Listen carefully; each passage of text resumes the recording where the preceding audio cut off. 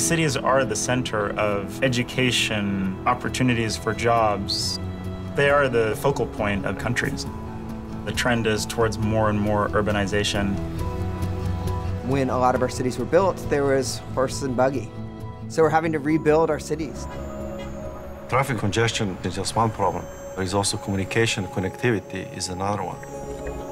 Equal access to data across the city. It's something that's becoming as fundamental as having access to water or electricity. Terragraph is a specific technology that uses the infrastructure of the city to create a network that can allow really, really dense deployments of access. As you can see, all four of them are oriented in different directions. Each of them can beam to another sector that would beam to another sector. And so they together create a network based off of street furniture.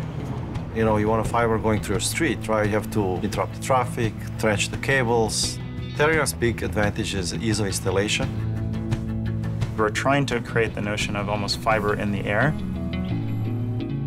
It does require a rich ecosystem of partners in order to do this. You have to start from the box. Then you have to think about what does it take to actually install those boxes. Lampposts, streetlights, all these things need to be part of this network. That implicitly means a relationship with an ISP and municipalities. At the highest level, Terragraph is trying to connect more people to a faster internet. You'll have better connection with your friends and family, and do it in a way that is a more rich experience.